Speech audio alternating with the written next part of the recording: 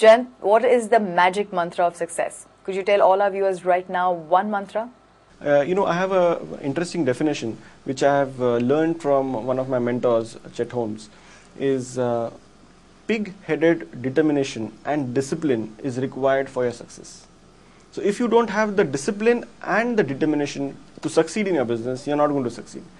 Because so many, people know that they should exercise for good health. You know that you have to go to the gym every day, but do you go? You don't. You know that you have to do better marketing, but what do you do about it? Okay, there are things which you know that, okay, if I exercise every day, I'll have a good physique, but I don't apply it. So pig-headed determination and discipline is required for this.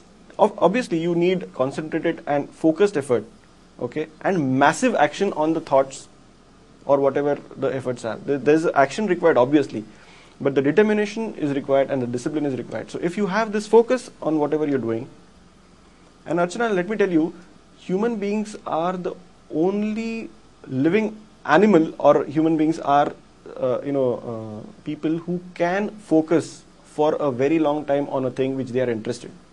Okay. At the same time, with the present scenario, there are a lot of distractions, but if you focus and take a right and a massive action on that, you're going to succeed.